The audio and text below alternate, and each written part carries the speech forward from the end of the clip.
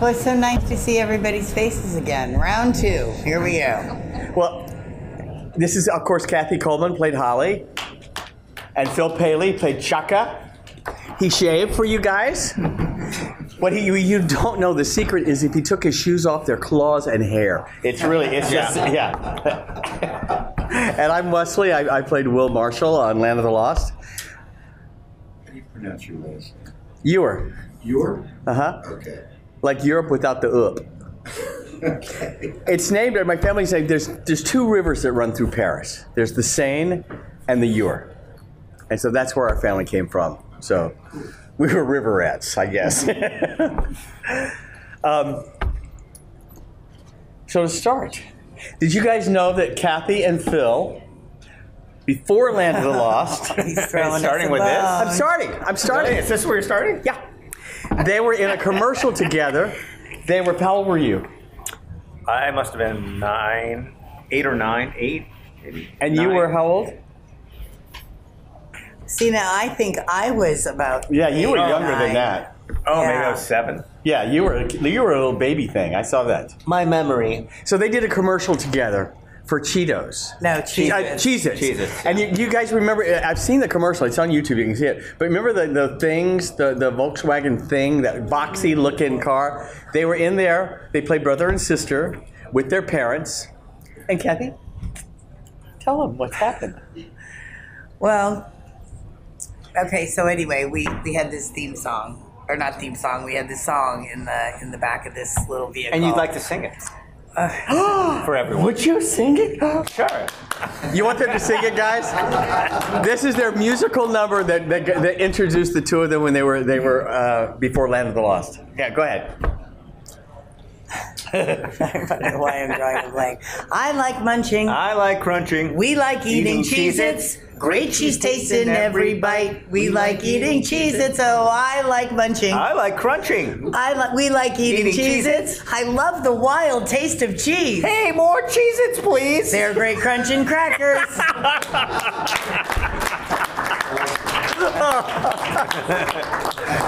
And who knew that years later the brother and sister would become girl and monkey? That's right. Phil, tell everybody. Pacuni. Pacuni. I'm sorry. Yeah, not a monkey. Australopithecine type of Pacuni twins, yeah. Thank you.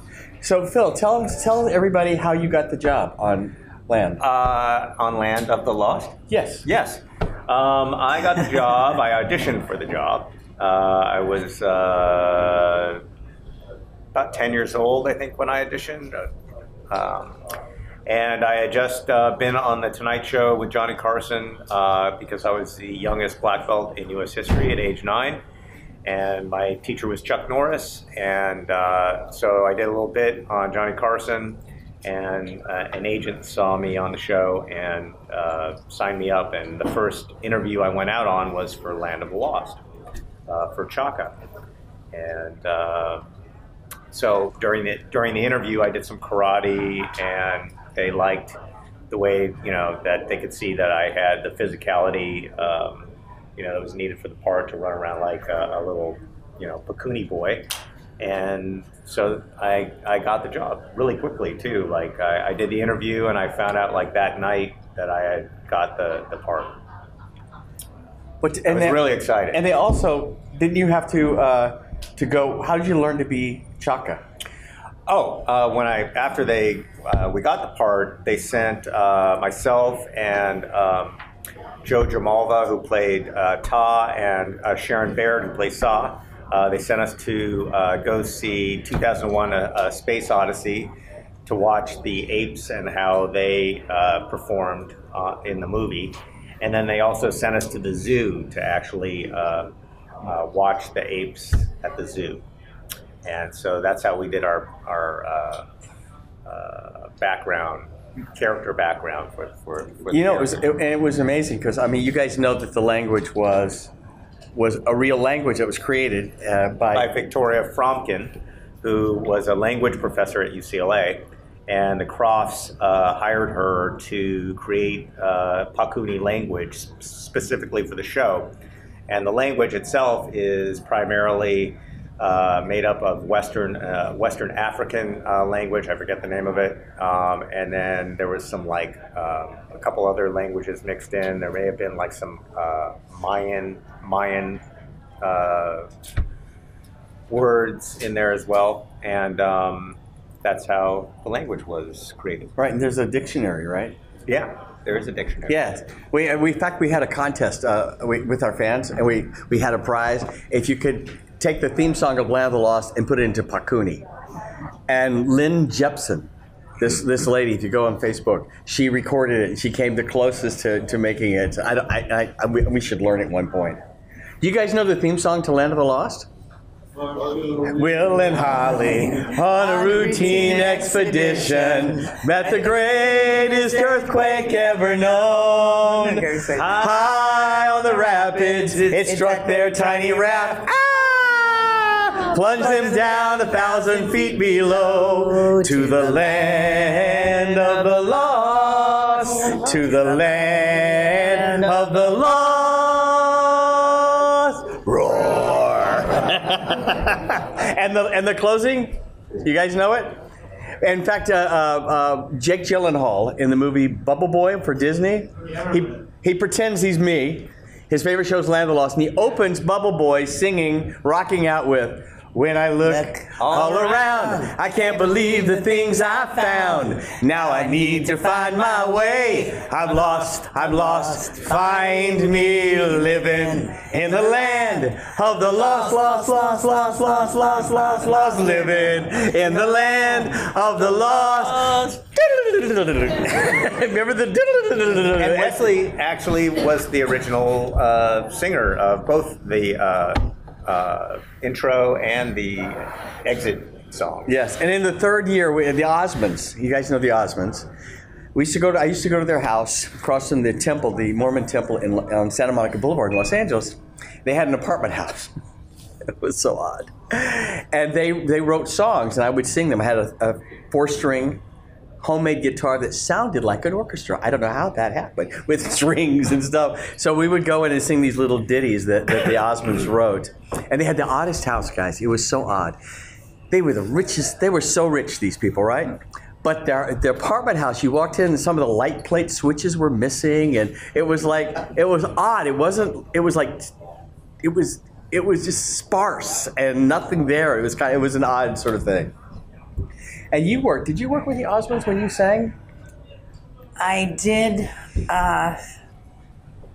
but it was after. It was not after Land of the Lost, but during. I did the Donnie and Marie show. Just one quick little. I danced with Jimmy. Wow, I didn't know that. Yeah. But Kathy was. Tell us about. You had a singing career before Land of the Lost. Yeah, prior to getting Land of the Lost, I was in a band, Mike Kerb's band, and we did 2 national tours. And I performed with all the old greats, from Burt Bacharach to George Burns and Sammy Davis, and I mean, just all these unbelievable, Bob Hope, Dionne Warwick. I mean, just I've got like a list of all these older celebrities that I've been able to sing. How old were you when you did I that? got the job in the band when I was 10, and I did 2 national tours. And then the craziest thing, though, is I auditioned for a show that, I don't know if it aired before Land of the Lost in your neighborhood or your neck of the woods, but it was a show called Run, Joe, Run. German Shepherd. Yeah. Yeah. Exactly. And I went on an interview. I used to go on, like, after I started trying to peter out from the band, was going on like 3-4 interviews a week. And I went on this one for Run, Joe, Run, but it was just for 1 episode. And I went on with maybe 100 girls for the first audition, and then it got down to just 2 of us. It was myself and Christy McNichol that got the final callback. Well, she wound up getting the part, and it shot, I think the final word was on Friday that I did not get it, and the shooting of the commercial would have been on that following Wednesday. Well, that following Wednesday, had I got that 1 episode show of Run, Joe, Run, I would have missed the first initial interview for Land of the Lost. So, God works in mysterious ways, and started going on interviews for Land Lost. It took 7 separate interviews to finally land it. It just callbacks. You have to meet the heads of NBC. You have to meet producers, directors, the cast. They were wanting to see what the chemistry was between each of us. And we all got that many callbacks. But one time I walked in and Phil was in there. And I go, what are you doing here? And he says, I'm auditioning for this show, Land of the Lost. And I thought, that's so funny that we're doing it again. Yeah. So, yeah. But Kathy had that iconic look with the braids and the red plaid shirts and everything. And that wasn't created by Land of the Lost. Well, my mother actually pretty much had me dressed that way for the interviews. And my agent at the time used to always say, when you go on an interview, never on the callbacks change your look. They like what they saw the first time. Do not change your look. So all 7 times of going in, I wore that same outfit. So I don't know if it burned a hole in their eyeballs. And they said, God, I guess she is going to wear that for another 3 years. Exactly. Let's go with the look she's wearing. Yeah. Perfect. Yeah. I think that's kind of cool that your mom actually created that look. Yeah. Yeah. It was pretty amazing. I know, and I'm known as you're the girl with the people call them pigtails, ponytails, whatever. Yeah. And the red checkered shirt. So. It was amazing. And my sister actually named her daughter Holly, and my niece actually got to meet Michael Jackson one time, and she said, "Can I get your autograph?" And he said, "What's your name?" And she said, "Holly," and he goes, "Oh, I love the name Holly." And I was like, "How cool!" Michael Jackson liked Holly. And I got the job because I was on Days of Our Lives at that time. I just started. I was playing Mike Horton, which I did for about eight-ish years. Continued. So I had met Sid Croft at a party, and he said, "I've got a new show. Come audition." So I auditioned, and I think I went to one audition, and then they called me, and I got it. So, in fact, I'd been flown to New York. I was going to do Candide for David Merrick, the Broadway musical. And I got the call, and they said, "You got Land of the Lost." And I go, "Yeah." I was 20 years old. And they said, and I was playing 16 because I looked really young at the time. And I said, I don't know if I really want to play 16. I'm on Days of Our Lives. I've got a Broadway musical if I want to do the musical. So I had to choose the Broadway musical or Land of the Lost. And I'm glad I chose Land of the Lost, for obvious reasons.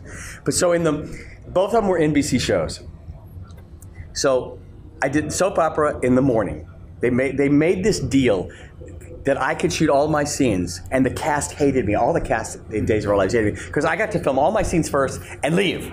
And they were all like stuck going, and that was for 3 years we did Land of the Lost. And so in the morning, I'm crying that my girlfriend is leaving me, and I'm having sexual problems, and the mafia's after me. And in the afternoon, I'm going, "Run, Holly, run! There's a dinosaur!" So it was just a little schizophrenic. Before anybody have a question something that anybody would like to ask us, be brave. Yes. Do you guys have a favorite Land of the Lost episode? That's a good question. Do we have a favorite Land of the Lost episode? Phil, what's yours? Well, I usually say the musician because I get to play myself, but I think I like the first episode, which is called Chaka. It was the first episode of the show. I just think the writing was excellent, and I just think just how the show kind of flowed was really well put together, and it set a good precedent for the rest of the series. And you guys know that our writers were, at least the first year or so, were Star Trek writers. David Gerrold wrote Chaka, he wrote Trouble with Triples. He created the triples for Star Trek. And Walter Koenig, Chekhov, the original Chekhov in Star Trek, created Enoch, or wrote the first episode introducing Enoch. And I like this, I don't know if you guys, Kathy and I have done the Star Trek convention in the Rio, the big one, for 6 years in a row, right? We go to Vegas, and Walter's there, and he's got his hat on, he's hunched over, yeah. He walks by our table and goes, "I should have got residuals. Those damn Crofts. I should have got residuals."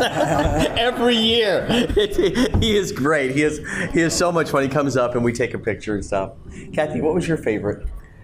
I liked all the ones where there was a lot of activity, like when we got to go into the pool. I liked that. I liked the climbing. I was an athlete. I was a gymnast. So like Phil, we were kids. So any kind of playing around was fun for us. But anyway, my favorite episode, which turned into a lifelong friendship, was with the woman. Her name was Erica Hagen, and she played me in the future.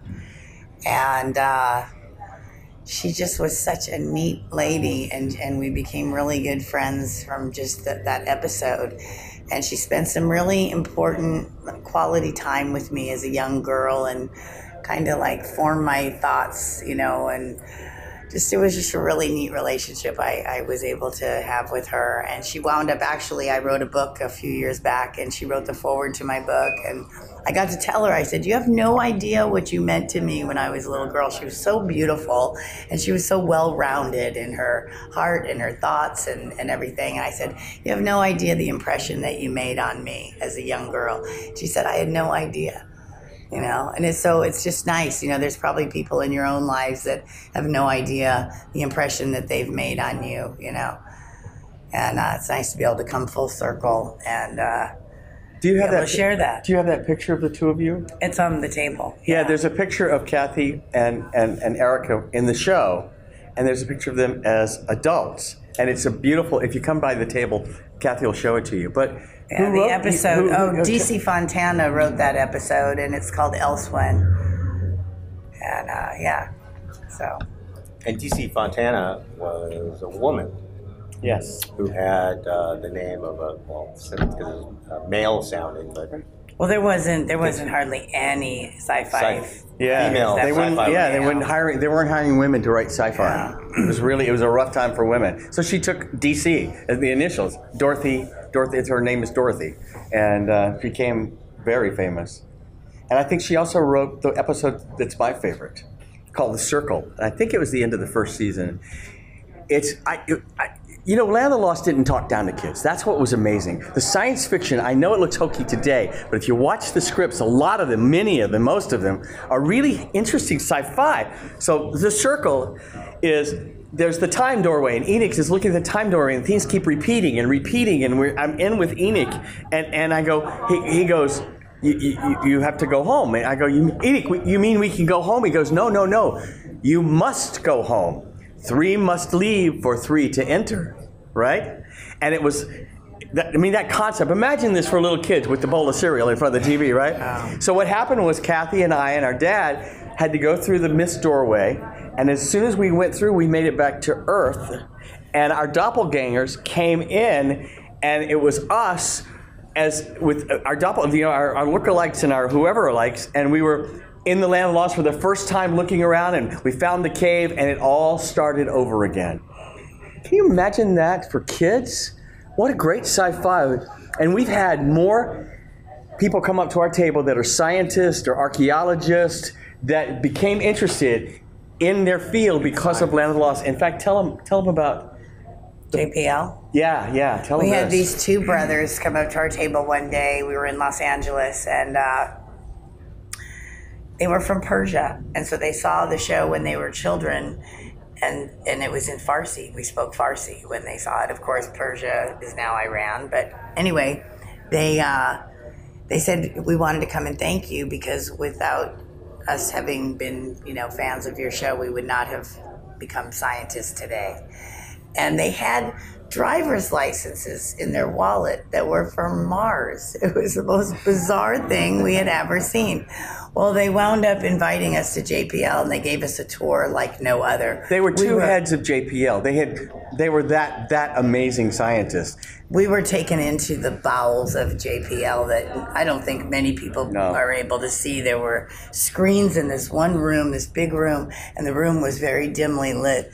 And we walked in there, and there was just one man in the corner with like a joystick, and we got to go in, and we actually got to touch the joystick and move it around. It was Rover on Mars. We got to drive the Mars rover, and now the way it works was they program it. It takes 8 hours to send the signal. So they program today. They go through the computer back and forth, make sure it's going to work, and they see the bumps in the road and all that kind of stuff. And then after they approve the programming, then they send it on to Mars. 8 hours, and the computer does it automatically. And then they had this thing in the corner with these glass like drops of oil that almost looked like these glass, remember? And that was like the intelligence coming down. It was really like the information that they sent, but you could visually see it. It was the guy that was doing this was the most famous. He'd driven every rover that had landed on Mars. And he had his driver's license. He was the guy. And you have to go through all these different security panels. And this is the final one, the most secure at JPL. And when we told other people that we're going to go over and see this guy, they go, what? No one's allowed in there. And they were all fans of the show. Yeah. Which was extraordinary. And we had people coming out of the woodwork going, do you think we could get a picture with them? Do you think we could get pictures with you guys? These are all like, and it's so funny. They're just little boys in big men's clothes, you know? I got a question. Yes. How come I wasn't invited to that? Where was I? Well, you didn't do the show with us in L.A. Chaka was bad. Chaka bad. Okay. You remember what you did. You remember. Okay. All right. Yes. Question in the back? Yeah. I know Theodore Sturgeon wrote an episode. Did you meet him? I don't know if we ever met Theodore. I don't think so. But the writings are interesting. It sounds like he was pretty friendly with big writers like Carlos and Clark and right. Well, the thing was, David Gerald, of course, had worked for Star Trek, and he brought all of his pals in who needed a job. You know, this is before they were all really, really famous, sci-fi writers with novels and everything. So that's how we got it. Just want to say, you see the effect you had on me. Well, we'd like to apologize, first of all. I've been on since the 70s, so did you help me out? Time for where I go through and come back normal? I'm afraid, sir, you were stuck. Yeah, I'm sorry. Bad boy. He's an actor, not geneticist. You shouldn't have put the blue crystal with the yellow. Oh, yeah. Right. We told you. Yeah, look at the skylines. Okay. What's Yeah, I'm just wondering, whatever happened to other people involved with the show? That's a good question. Whatever happened to other people involved in the show? Well, Walker Edmonston. Kathy, you knew Walker, right? After the show? Well, I didn't know, not too much, actually. Kathy knew him. The last time I saw Walker, we were at first of all, Walker played. Oh, well, he was Enoch. He was also the old-timer miner that we had on the show. Remember the guy with the cannon? That was him, but he was also Enoch as well. But he and I did Dragon Con in Atlanta together, and his wife had passed away many years prior to, like, I'd say 20 years before we did the Dragon Con show together. And for some reason, at that show, this very bizarre thing took place, and Walker said, because his wife had said, don't you rush to come after me, you have a lot of work left to do, so you take your time. And he said he had been granted permission to pass. And so I spent the last week with Walker in his life, and it was interesting to witness that, so he's with his wife in heaven, and it was really a very beautiful thing. We did Chiller together, all of us, and a guy named Kier, if you guys seen, he bought the Enoch costume, and he totally redid it, and so he was in the room with us.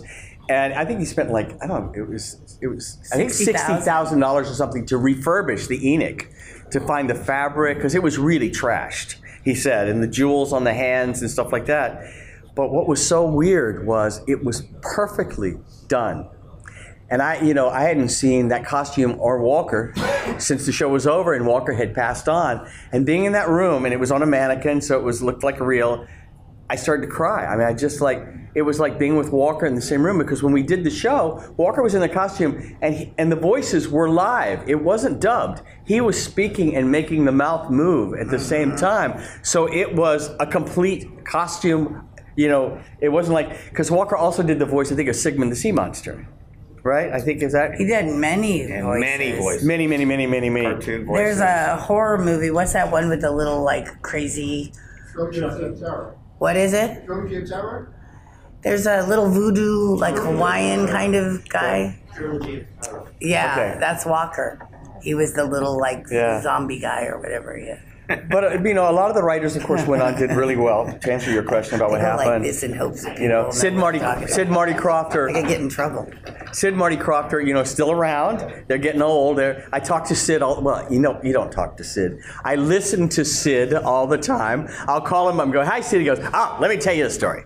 And it goes on for an hour, and it's the best story you've ever heard in your life. He talks about being in the Barnum and Bailey sideshow when he was 7 years old as a puppeteer. He was in the Freak Show, which was the guys the geeks that pulled the heads off of chickens. He was at the lowest rank, and he was 7 years old, traveling by himself in Barnum and Bailey, and he would do a puppet show as the youngest puppeteer in the world, and he would sell for 25 cents these puppets, little puppet puppets, and he said, "Don't open them until you get home," because they didn't work. He would say, so I talked to Sid and Marty's like, just like Walter Koenig. Marty, how much is it gonna cost? Well, that's too much. And so those guys are still around. And Sid, by the way, people have asked me, well, was Sid high? Were they high when they wrote these shows? Lidsville, Puff and stuff, all this stuff. So at Comic-Con a few years ago, Sid goes, "All right, I did inhale." He finally admitted it. Yeah, Spencer Mulligan. There was you guys were searching for Spencer. Yeah. Is that out on some sort of DVD or? It's not out because we had there was a problem with one of the crew members who didn't want to sign a release, and we're like, well, we can't put it out unless you sign this thing, and he wanted some percentage That's weird. for the thing that he didn't really deserve, so we just said, okay, fine. And he was just he wasn't even part of the camera crew or anything. He was somebody that the entire 3-hour trip that we were filming this whole really neat documentary. We were sharing all of our stories with each other. We were laughing. We were crying. I saw the edited thing. Yeah, it was really, really good. And the whole time he kept saying, "You know what, thank you. I feel so honored. This is so much fun." And then to turn around and do that at the very end was so, wow, it was a shocker. But it was quite a day, I must say. And there was a surprise ending, which hopefully we will one day be able to show this and show you the surprise ending, which will be a shocker. But then, of course, a year, last year we were all in Milwaukee with Spencer. He finally did his first show. It'll be his only one, I think. We've tried to get him to come see others. He's, I want to do it. And when it comes down to it, he's like, I don't know if I can make it. Yeah, exactly. Phil isn't. We talk to him now. He'll call Spencer always at dinner time, right? Always goes. Always. I'll pick the phone and be, Wesley, this is your papa calling. And he goes on, damn Marty Croft, Sid Croft, this, that, Donald Trump, this, that. I mean, he goes on and on and on, and it's a joy. And I think every time I thought, how amazing that after 45 years, I feel like he's my dad. Mm-hmm. Kathy too, and Master, feel like he's your master. You're not my master. No. But we all really treasure our time with Spencer, and he was fabulous at last year's convention. I can't help but bring it up. A few years ago, there was a Land of the Lost movie made. A what? There was a what? I didn't hear about that. Yeah. I don't know if I should bring it up, but do you guys have anything to say about Sure. the movie? Kathy? Well, Wesley and I did a cameo in it, and it wound up being cut. They had 4 different endings, and they went with the Matt Lauer ending as opposed to the one that we did. But our one was so bizarre, it didn't even make a hillbilly sense. Horrible. We were parking attendants, and we were in the La Brea tar pits, and then the Marshall character is kissing the English-speaking Holly. Well, he was in the original. It was nutty. In the original version, he was a parking attendant at the La Brea tar pits. That got all cut because he couldn't get a job as an archaeologist, right? So he's the parking. And so we had obviously were a couple, that had given, our keys for being parked. So the scene was the very end of the movie. He and Anna Friel are walking through. They come back from the land of the lost. Kathy and I go, hey, we need to, here's our parking ticket. We need to get validated. That's the scene, by the way. And he goes, I don't need any validation. I found land of the lost. That was it. Did they put that on the DVD? No, he found her. No. Not the land of lost, and then he kisses her. Anyway, it was excellent writing. Really excellent writing. We were so mad. It's going to hold up over time. I don't think so. No, but it's on YouTube. You can see. It was horrible, scene. guys. Yeah, and they had awful. promised all of us a nice cameo. And I went on the set to Universal, and so did Phil. And Will Ferrell could not have been nicer. A huge fan of the show. You remember he played Marshall Will and Holly in that one movie, and he had just sung the day before because I sang the theme song in the show, and he sang the theme song in the movie. But he's playing the banjo, and there's a bug. You remember the bug scene with the bug lands on him? And he's singing, Marshall, Will, and Holly, on a routine expedition, met the greatest earth, and the bug is starting to bite him, and Will and Holly are going, oh, like that. And he keeps singing, the greatest earth ever. High on the rapids struck their tiny raft, and the bug gets really big, and Will and Holly go, ah! like going over the raft. Anyway, and the bug finally, I think it explodes, and right? Is that what happens? But he came over, and when But the best whole part of that is he goes, That was good the one. funniest thing in the whole Yeah, thing. that's what I thought. He Otherwise, goes, other good than one. that, Like, our scream was like a nice addition to his song, and he goes, good one, Yeah. and kept playing. And I remember Danny McBride was playing my character, Will. So Danny came over, and I pretended, all the execs were there at Universal, I pretended I lit a torch, and I handed it to Danny to pass the torch. And they could not have been nicer. They were just really sweet people. Were you guys locked into 3 seasons or just ran its course or? It ran its course. We were locked in. One of the reasons Spencer didn't do the 3rd season, it was for money reasons and stuff like that, but they'd forgotten to have him sign his contract. So he was able to get out without any repercussion. Had he signed his contract, it would have been different. And the money reasons were not just for him. He was looking after all 4 of us. He wanted a small percentage for each of us of the merchandise. They put out a lot of merchandise, and he was fighting for that. And they wouldn't let go of not a red cent. In fact, we saw somebody brought today, which I'd never seen, the little pinball machine.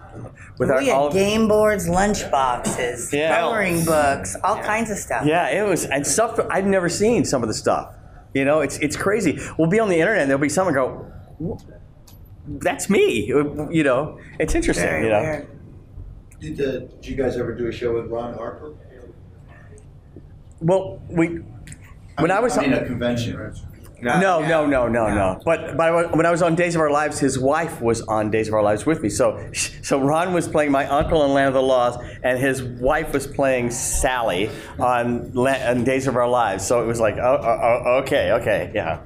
I read all the men that auditioned to replace the father. I did all the readings with all the actors that came in, and they asked me, who, at the end of seeing, 35 different actors, who did you feel that you had the best chemistry with? And I said, Ron Harper. Wow. Without a doubt, Ron Harper.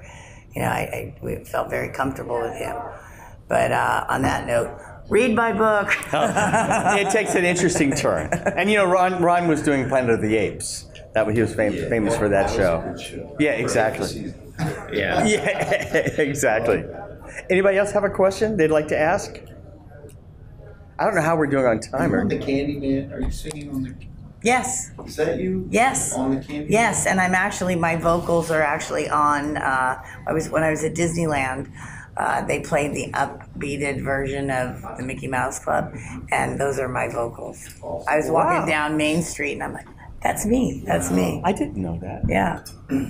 What, the Candyman can? No. It was, it's just an upbeat version. It goes, come along and sing a song and join the jamboree. MICKEYMOUSE, Mickey Mouse. Dun, dun. It was just this. Wow. Yeah. That's pretty cool. I didn't know that. Yeah. So I used to record. I actually was recorded for Motown. It was a white boy band, You never heard of us. Now He you know what. actually worked with the same producer. Mike Kerr, Yeah, Mike who became Kerr. the Lieutenant Governor of California, and he was a big producer and stuff like that. So I didn't even know this until just like 2 months ago that we both worked with the same record producer. yeah, and Phil, what are you doing now? You're working Right now, I'm working at voiceovers. Amazicon.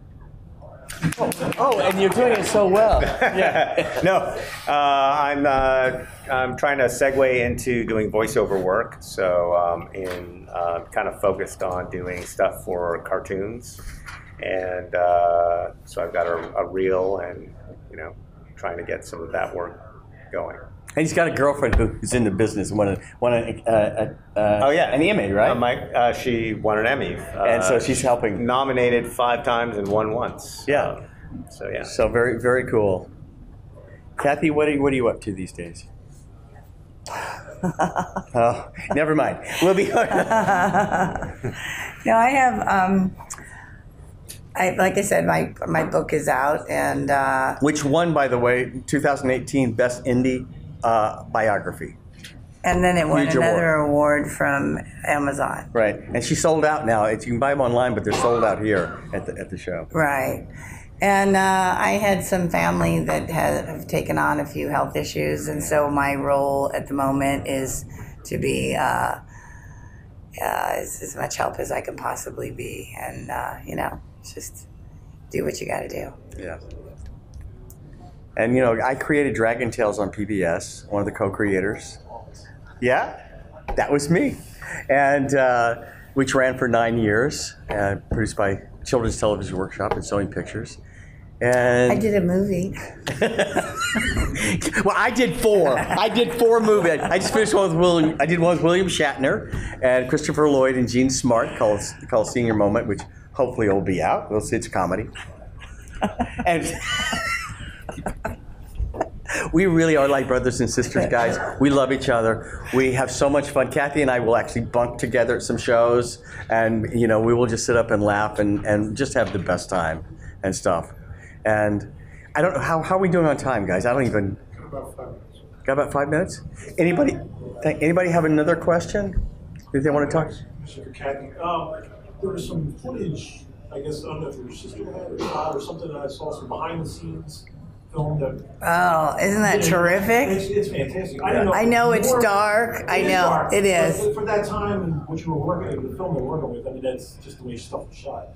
With probably a home camera, I'm sure. Yeah, and it was on the set. That's what you're talking about, right? Exactly. And you see how little of the set is actually there from what we see. So much more is added. There's, just the rocks and, with the cave where you were. But I mean, the other stuff was just blank and there's nothing there. There's a scene, I think, with Phil, there's a big rock in the middle, right on top of it or something like that.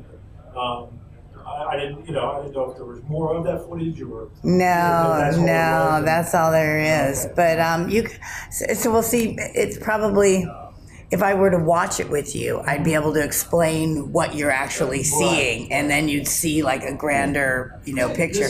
Was this set from Donnie and Marie also? Was it the? This was at General Services. We had a swimming pool, right, or whatever. We had two sound stages, huge. One sound stage was all jungle, the lagoon, and the exterior of the cave, which we had to climb up with the basket and the whole thing. The next sound stage was the interior of the cave, and then we had the largest. It was a green screen, not blue screen, or a blue screen, not green screen as it is now, and the wall of the whole sound stage, the floor, everything. So when they shrunk us down with the dinosaurs, they would put us on the on the blue screen. In fact, the reason I had to change color shirt in the first season from blue to khaki was it kept chroma keying out and becoming invisible because it was brand new technology, right? And it was the first time ever they'd taken the animation with the dinosaurs. The stop frame was film, and we were videotape. And they were able to, while we were there, would meld us in, play the film footage, and take the video and put it onto the film. It was a technique that had never been tried before. 2 different speeds. Yeah. So and it worked. And it took one guy, I don't remember the guy's name, took them quite a while, sleepless nights to try and figure that out. Wow. Yeah. So you in that clip, in that little home movie that you saw, did you happen to remember the part where we're holding the actual the claymation dinosaurs? And it was smart of us, maybe my sister or whoever was filming us said, turn them to the side.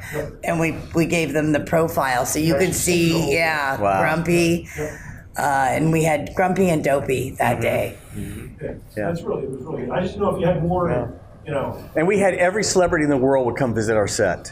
Elton John, Stallone, Jim Neighbors, Charo.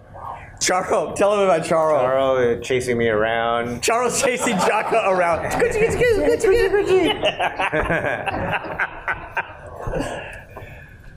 But we had a great time, and I know we're wrapping up. And in just a moment, if you guys want to stay and join us, I'm doing a panel, which is amazing. I don't know if you guys have heard. So it's a charity. We'll be here for another panel. Kathy and I will be here, and I think Johnny Whitaker's coming.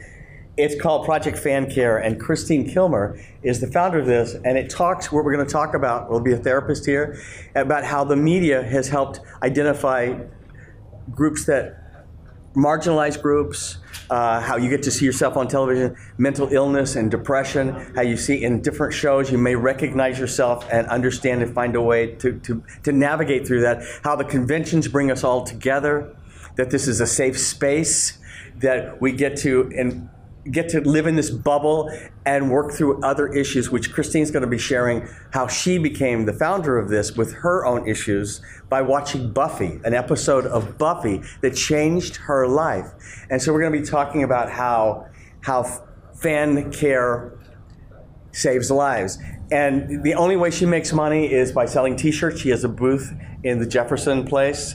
And so if you guys want to stick around, there'll be no cameras allowed when we do a Q&A and stuff because it'll become a safe place, so nobody filming anything or photographing anything.